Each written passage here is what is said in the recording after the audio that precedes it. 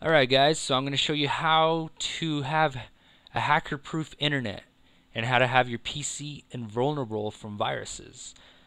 The requirements to be able to do this is to have a virtual machine and preferably Linux and Ubuntu because Linux actually is, you can consider it hacker-proof. Hackers don't really waste a lot of time trying to hack Linux because very few people have Linux. And so people go after Windows, and I've gotten some crazy viruses, so I wish I would have been using this before. So the requirements are that you have a virtual machine, like I said, preferably a Linux Ubuntu machine. So let's bring up our machine and let me show you how we can do this. This is really simple actually. First of all, a virtual machine is a machine on itself, alright? And I have mine saved right here on the desktop. I don't recommend on the desktop, save it like on my documents or something. So basically, if you get a virus, it's just going to be on this folder. It won't even be able to go to your PC. You get what I'm saying? So when you open up this window here, which is Ubuntu, it's a whole different computer.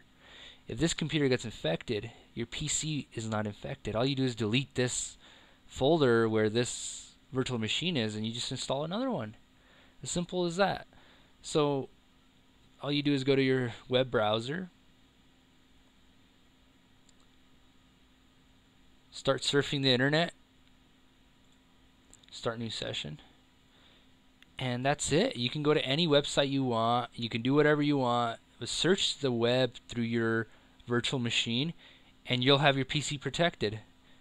100% protection, even better than antivirus, anti-spyware, any of that. So that's simple. Just get a, so it's that simple. Just get a virtual machine and do your web surfing through there. And that's it. And your PC will be protected. And let's say you do have some websites that only, or some certain projects and stuff you have to get on the internet through your PC. It's okay, but if you're going to go through websites that you don't trust, you know, then I would recommend using your virtual machine if you're going to websites you don't trust. Like if you're going to like download torrents or something, if you're going to Pirate Bay, if you're going to piratebay.sc or whatever it is, if you can download torrents, I would do it through your virtual machine for sure. And then once you have it know it works and everything, then carry it over to your PC. Make sure you install VMware tools and you're able to do all that. But that's it. Here we are on the internet in your virtual machine and your PC, not even a scratch.